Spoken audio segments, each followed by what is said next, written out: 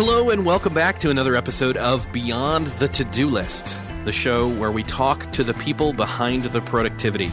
I'm Eric Fisher, and this week I am talking with a guest who has been on this show now 4 times, none other than Michael Hyatt himself. Michael is here to talk about his new book that I've been waiting for a long time, called Living Forward, a proven plan to stop drifting and get the life you want. He co-authored it with Daniel Harkavy, and we're going to talk about some of the interesting things that come out of the collaboration between the two of them and how they did that, as well as the essence of that book and honestly the essence of this podcast. It kind of hit me as I was talking to Michael that, again, the theme behind the title of this show, Beyond the To-Do List, has so much to do with thinking at a macro level about all the different tasks that you have and not getting lost in the weeds of those tasks, but looking at it from a macro level, from the highest level possible, 30,000 foot view, etc., and then backwards working through down to the point of what then your tasks should be. And this is just an awesome conversation. I always love being able to get to talk to Michael. Before we get into that conversation, I want to say thank you again to Nozbe for supporting this episode of Beyond the To-Do List. Nozbe is a tool that I use and more than 300,000 other busy people use to take care of those tasks I was just talking about. Having that one digital place on your desktop, on your laptop, on your phone, your tablet, even your Apple Watch, that you can process through those tasks that belong to those projects, that belong to that life plan, is essential for productivity. Nozbe connects with not only all those different devices, but it also connects to your Evernote, your Dropbox, your Google Drive. And not only that, but you can get a free 30-day pro trial from Nozbe by going to nozbe.com/todo. And with a 30-day pro trial, you get a second account for your partner included free. That way you don't have to suddenly try to onboard somebody else. By getting that second account free, that means that then you have that partner, that accountability, that VA, that assistant that will work with you on those tasks to get those projects done and succeed.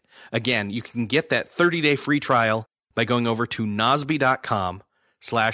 That's nozbe.com/TODO. Now let's jump in and listen to this conversation with Michael Hyatt. It is once again my privilege to welcome back Michael Hyatt to the show. Michael, welcome back. Thanks, Eric. Always great to be with you. This is your 4th time on this show.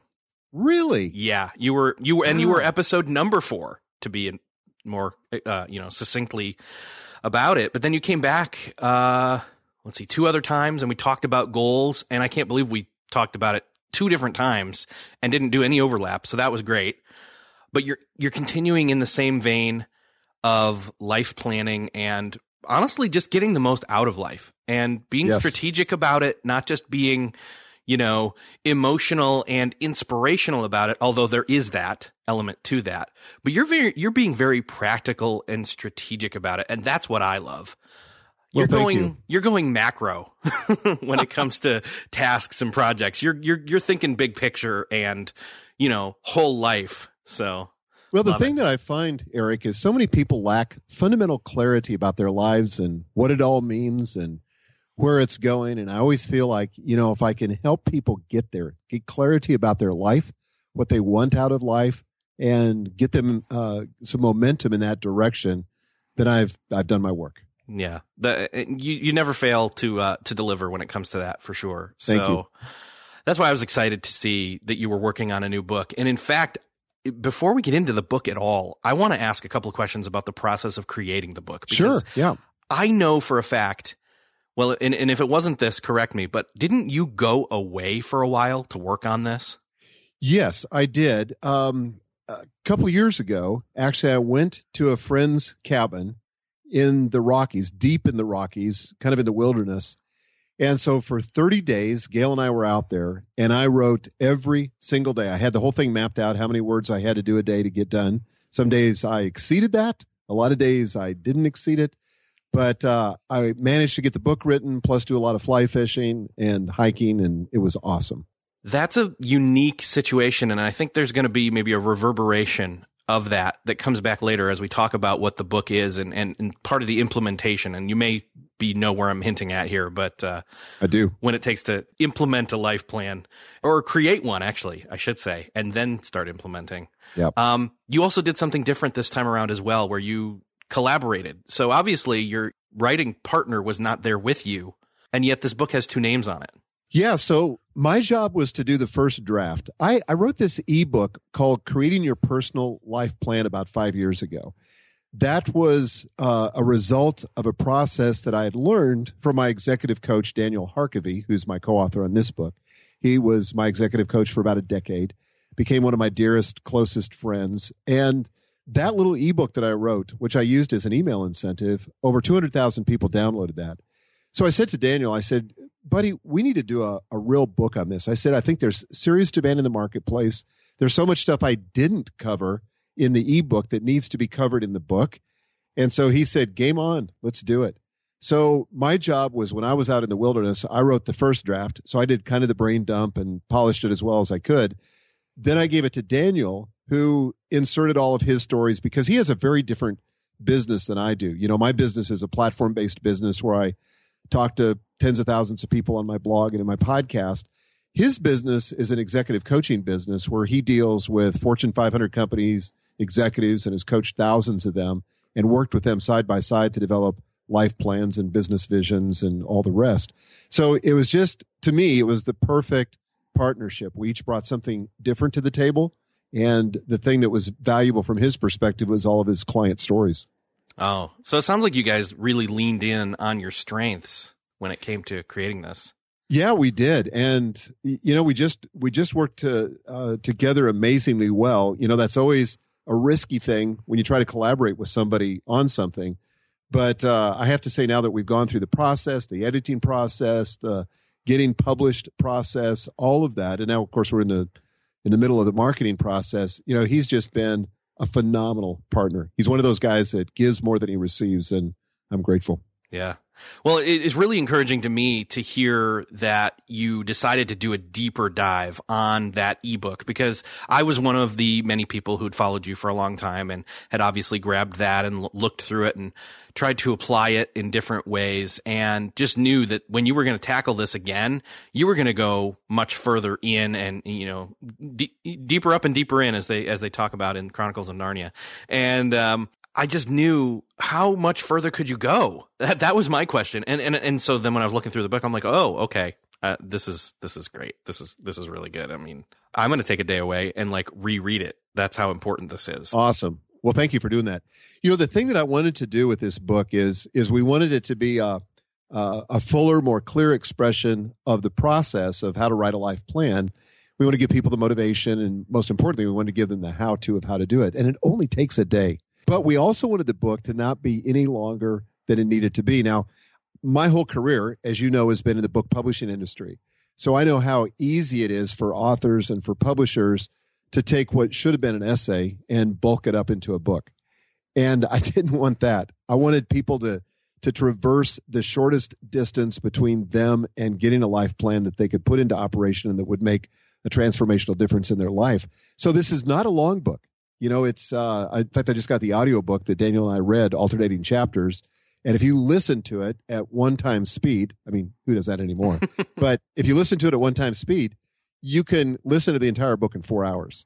Yeah. So it's not a long book, but it's just as long as I think it needed to be. We cut a lot out after the first draft because we wanted to distill it to the essence. And I think, you know, people will have to be the judge, but I think we got there. Yeah. What initially drew you to this topic? Like, what kind of symptoms of, well, I guess you know where I'm going, the drift, did you maybe see in other people's lives or your own life? And then, you know, then when you went and did the coaching, like, what caused you to really hone in on, hey, this is a pain point for a lot of people? Yeah, well, I'll tell you 2 stories here that I think illustrate this concept of the drift. And if this story has a villain, it's the drift. And that's when, you know, you're just drifting without a rudder and you're not quite sure where you're going. So it happened like this for me. Back in the year 2000, I suddenly found myself being promoted at Thomas Nelson Publishers, taking over one of the divisions there, which at that point we had 14 different book divisions, and that book division was dead last on every significant financial metric. So it was really in trouble. And that was a great thing for me because I couldn't screw it up. I could only make it better. But I really hunkered down, and I had told the CEO that it would take us 3 years to turn it around. And in point of fact, in 18 months, we were able to go from number 14 to number 1. So that was the good news. The bad news is that my team and I were working nonstop, 12-hour days, weekends. I had found myself in the ER 3 different times thinking I was having a heart attack. And the final time, my cardiologist just confronted me and he said, "Tell me what's going on in your life." So I said, "Well, I used to eat pretty well, but I really haven't been eating that well. I'm doing a ton of traveling. I'm on the road. I'm not sleeping very well. And, I got a lot of stress in my life and I'm basically not exercising at all." And so he listened and he was very empathetic. And he said, "Look, I'm just going to give you a piece of advice." He said, "The deal is if something doesn't change, you're going to be in the ER again, but this time it's going to be for real." And he said, "You can fix it now or you can fix it later. And it's a lot less expensive to fix it now." So I didn't know where to turn really, but John Maxwell had become a friend because he was an author that I had published a number of books with at Thomas Nelson. We were his publisher at the time. So I asked John, I said, "John, I need an executive coach." And he said, "Well, let me tell you the best guy I know. In fact, the two of us are going to be speaking together in Nashville in about 30 days. Why don't you come on out and I'll introduce you?" And that was Daniel Harkavy. So one of the very first things that Daniel did to me, listened to my story, and then he put me through a process where I created my very first life plan. Now, when we talk a life plan, we're not talking about something that's like a strategic plan for a business. It's a big, thick binder and takes you months to create, and then you put on the shelf and never look at again. Don't tell me how I know this happens in corporations. But it was just a simple 8 to 12-page document. That's what we advocate in the book. And I was able to create it in one single day, really in one single sitting. And it changed everything, not immediately, but it really changed the direction of my life because suddenly now I had a mechanism for filtering out the things that I could say yes to, the things I needed to say no to. I was suddenly clear about the destination that I wanted to reach in each of the major areas of my life. And I was thinking holistically about my life. Just being successful at business is not enough. I wanted to have be in the best health I could be in. In addition to that, I wanted to have a great marriage. And I wanted to, really see my career continue to improve and my financial situation and all that. So all that got considered in the life plan. And that for me was like putting the rudder back on a boat. And it's been awesome. And I've done that consistently since Daniel taught me that whole process back in 2000. And it's been really the one thing, my North Star, the thing that keeps me on track, that keeps me moving in the right direction so that I don't get it to the end of my life. And I realize that I've ended up at destinations I would not have chosen and look back with regrets. So the rudder, it's perspective, like where you are, where you want to go, and what you have to do to work towards that destination. Yes, it's kind of direction. And if I could just tell you another quick story, I do tell this in the book. But Gail and I had been married for about 10 years, and we decided to celebrate and go to Hawaii. The only problem was we were pretty much broke.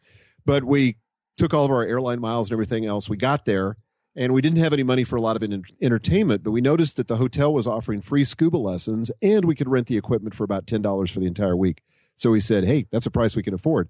So we went to the swimming pool. They taught us all the basics. Then we went out onto the reef, and we were blown away. It was like swimming in an aquarium. So we said, this is fantastic.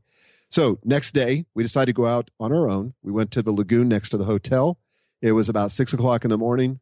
The water was crystal clear. It was totally calm.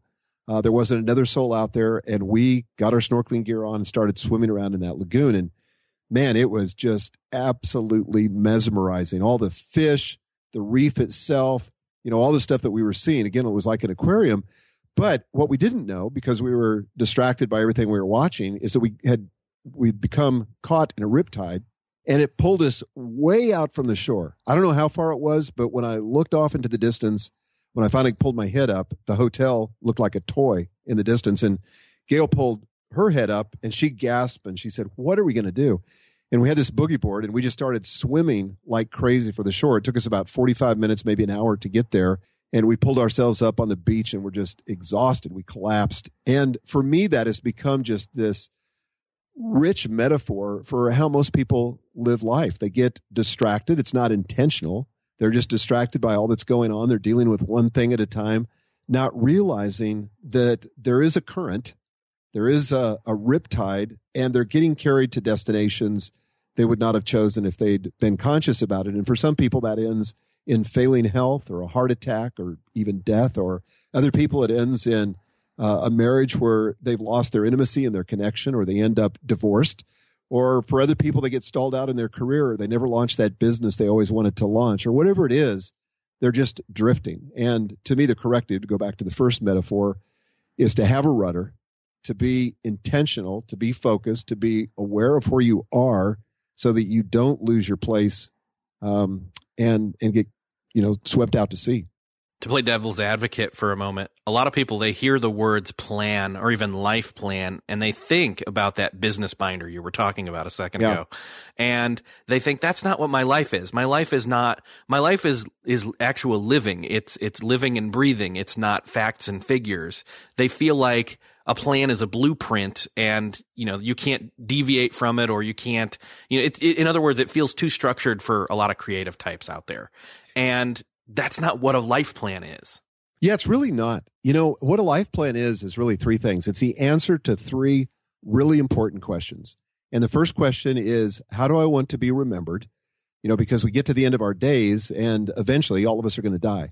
And so we take people there. We take them through an exercise where they contemplate their own funeral and ask, okay, when it's all over, when all the pieces go back in the box, what are people going to say about us? How are we going to be remembered by the people we love the most and would like to have influence over? So that's the first exercise and the first part of the life plan.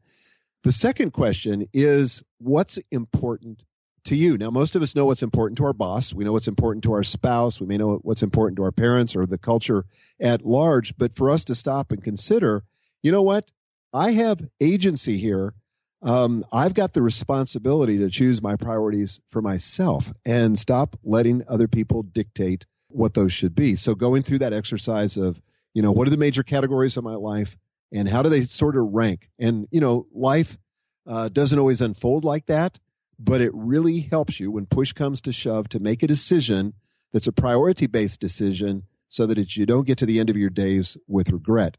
And then the third question is, how do I get from here to there? And this we call an action plan, but this is where it starts getting fun, because you take each of these different compartments of your life or domains of your life, and you begin to envision, what do I want this to look like in the distant future? Where do I want my finances to be? Where do I want my health to be? Where do I want my marriage to be? And you craft basically a vision of that that's written in the present tense. And then you ask yourself, okay, in relationship to that vision for that part of my life, where am I today? And what are some initial steps? We don't advocate detailed planning. That's why this isn't a big binder. But what are some initial steps that are going to get me on the path to that destination that I've now envisioned? I love that you go there with these three things, because as I was reading it, it resonated deeply. And I'll tell you why. For about the past 2 years now, I've been seeing a counselor. And we got to the place in our conversations where he asked me, about these questions of legacy and, what will they say about you? What do you want them to say about you, even when you have died? Your family, your friends, even people that didn't know you. And when we were talking through that process of what does that look like? What does that mean? It really all came down to character traits for me. Mm-hmm. And suddenly it was like this non-vague, well, I hope people, liked me and this and that. Like, no, it came down to, what are the character traits? And then what are the ways that you embody those character traits starting now forward? Yes, absolutely. Yeah, I think character is the crux of it. And this book is really not so much about doing as it is about being. Mm-hmm. And I think it's an important thing to remind ourselves of, is that we were made to be human beings, not human doings. And the doing that we do flows out of who we are and the being that we have. Yeah, that's exactly it. And that's why, when we first started talking and having this conversation, I alluded to this whole, you're thinking on a macro level instead of a micro level. We get lost sometimes, well, most of the time, when we look at things on a micro level of, I have to, a to-do list, hence the name of the show, Beyond the To-Do List. Imagine that. Yes. That really is what I was alluding to. And I remember when I told you the name of the show, you were like, oh, that's a great name for a show. That's a great name. And it was alluded to. I was alluding to this the whole time. It's just that when you get lost in the weeds of the tasks, you lose perspective. And only by going to this macro level that this show has always been about, that you're talking about in this book, can you then drill down and do those individual tasks with purpose and intention, because then you're checking off the right things and you've done the homework to make sure that's the case. Yeah, and it gets really messy when you try to do it the reverse. When you're doing the tasks and hope that somehow they fit into a pattern that all leads to a meaningful life, that's a pretty risky proposition. That's like starting out on a journey without having a roadmap and not quite sure where you're going to end up. It might be adventuresome at times, but it's not going to be effective in terms of getting you to the destination. And I like to think of this, Eric, the life planning process is kind of the 30,000-foot view of your life. It's the most expansive horizon of all. Annual goal setting, which, I advocate with my 5 Days to Your Best Year Ever program. That's more like the 10,000-foot view. Mm-hmm. And then I believe and practice in my company quarterly planning. And then it comes down to the daily planning. But in each case, we're getting closer to the ground, but we're losing perspective. And the great thing about a 30,000-foot view is you can see where this is going. You see where the highway is leading. One year I was traveling in Ireland, and I mentioned John Maxwell earlier. I was on a trip with him, and we were just kind of over there having fun. And we decided to go golfing. And John is kind of crazy like this. And so he got a helicopter to pick us up. There were several of us on this trip to go golfing. And we flew about 1,000 feet over the Irish countryside on our way to this amazing golf course that was in the south of Ireland. And the crazy thing about it was, when you're just at that height, you can really see stuff that you can't see when you're, on a highway just going through the trees and don't have any sense of perspective. But we could see where all the roads go. We could see where the coast was. And when you're at 30,000 feet, you can even see more of that sense of perspective. But it's important to poke our heads above the cloud and occasionally ask ourselves the question, where is all this activity that makes up my life? Where is it leading? Is it going somewhere I really want to go? Yeah. Speaking of trips, I know that one of the things, once you've done a number of the homework pieces that you talk through in creating the plan, is to get away for a day. Let's expand on that a little bit. Yeah. So, I was actually advocating when we were writing the book to Daniel. I said, well, maybe people could break this up if it's too hard to get away for a day. And of course, I'd always practice, do it all in one day. And that's what Daniel taught me. And he said, no. He said, absolutely not. He said, it's critically important, because you've got to be able to pull away and do a deep dive on your life.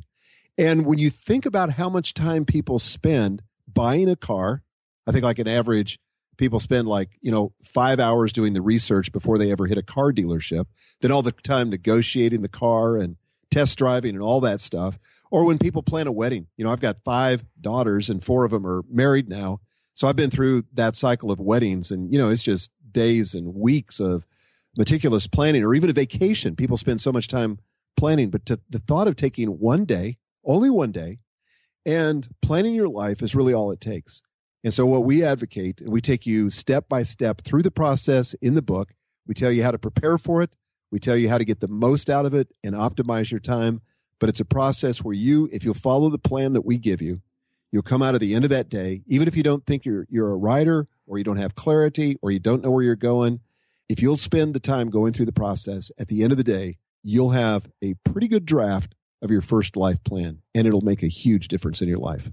Yeah, I think for me, the thing that a lot of people will object to is, well, I don't know if I can get a whole day away. Well, you can pull a sick day. You can pull a vacation day. You can even negotiate with your wife to take the Saturday and then give her the following Saturday. Totally. It's an investment. It is a truly important investment that I think we overlook how truly valuable it is.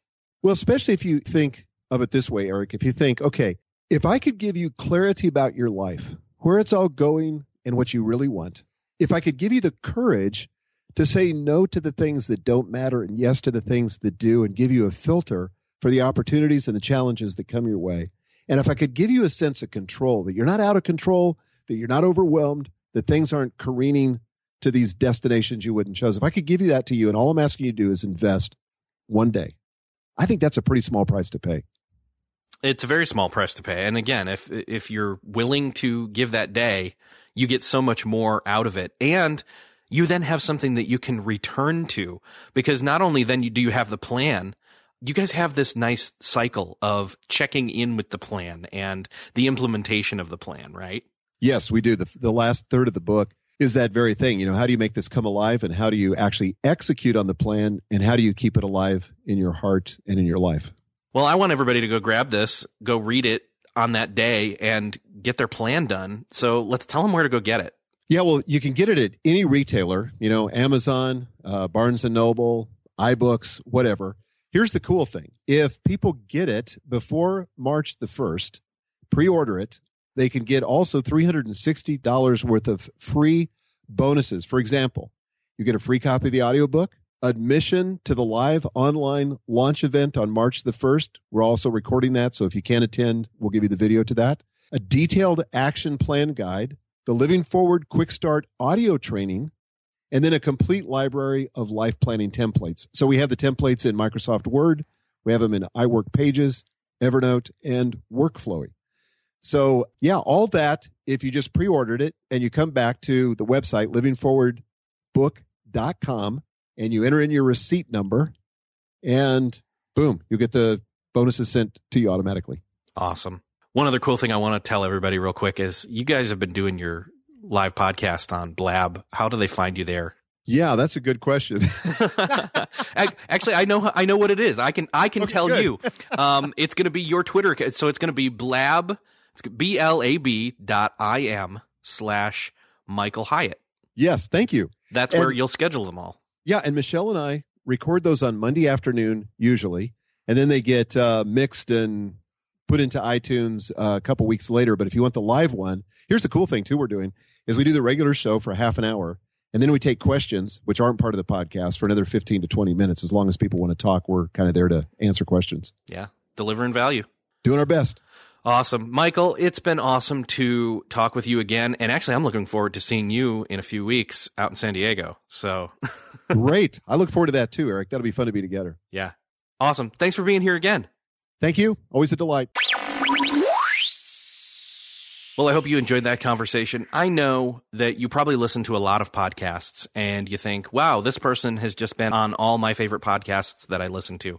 But I absolutely had to have Michael back on this show because, again, this book that he just came out with really embodies what I view as the mission statement of this podcast, which is to get behind the productivity, which is to look deeper as well as from a higher level at the same time. I know that's kind of hard to imagine or envision, but getting out of the weeds of the everyday tasks and looking at it from the 30,000 foot view so that you can look then down back at those tasks and reevaluate, have a perspective and a decision-making rubric to say yes or no to the right things, and then do the right things and organize yourself better to do them. You got to grab the book. I don't have an affiliate code or anything for this. I'm just telling you, go to livingforwardbook.com before March 1st especially to grab all the pre-order bonuses Michael talked about. You really owe it to yourself to do that, I'm telling you. You'll be glad that you did. You also owe it to yourself to get your task management system in place to achieve that higher level of productivity that your life plan is going to get you. Make sure to go over to nozbe.com/todo. That's nozbe.com/TODO. Grab that free 30-day pro trial of Nozbe for you and a partner and get your tasks in order and organized moving forward. Thanks again to Nozbe for supporting this episode of Beyond the To-Do List. Thanks again to you, the listener, for listening. I hope you found value in this episode. I know that I did. If you did, head on over to iTunes and leave a rating or a review for the show. Let me know how I'm doing. You can find that at beyondthetodolist.com/iTunes. Thanks again for listening. I'll see you next episode.